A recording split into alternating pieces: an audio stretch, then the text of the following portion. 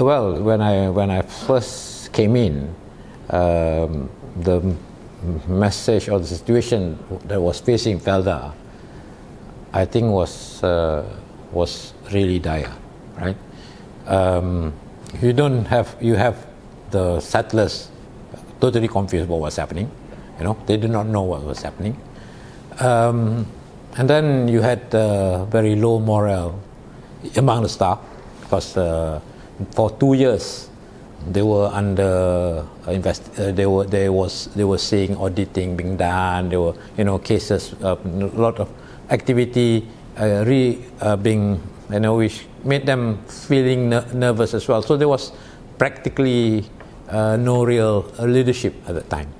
And the worst was that when in January, it was a time when Felda's reputation with the banks was also at its lowest, in the sense that banks didn't trust Felda, right?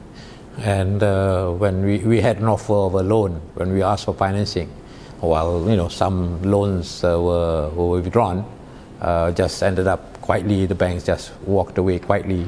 Although they had made promises and said, we're going to finance you this, but in January, a lot of banks had just walked away quietly, and the only financing offer we had was actually a loan of 300 million, but to be backed by a collateral of 600 million.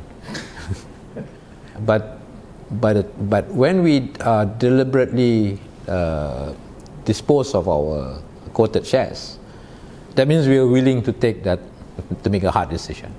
And we also proceeded on trying to dispose of our investments in London, for example.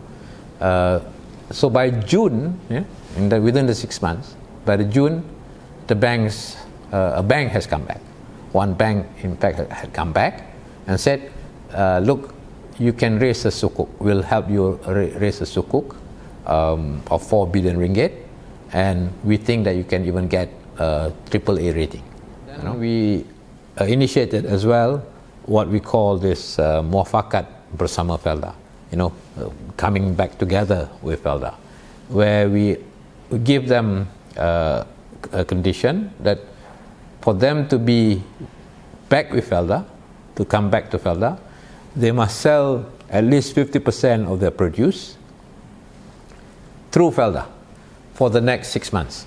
The response, I think, is indicative of the success of this movement, because from 94,000 today, with December, up to December, we have 105,000 settlers who are committed to be with Felda. And that means they will be selling the produce through Felda for the next 6 months, at least, right? Or at least 50% of the produce for the next 6 months. They will be then deemed as being with Felda, and therefore be eligible to enjoy all the incentives that we have provided them. That was announced last July. That was announced in last July. So today we have 105,000. And out of 112,000 settlers, that means we have 93%. So it is an indicator of they are willing to be together with Felda, right?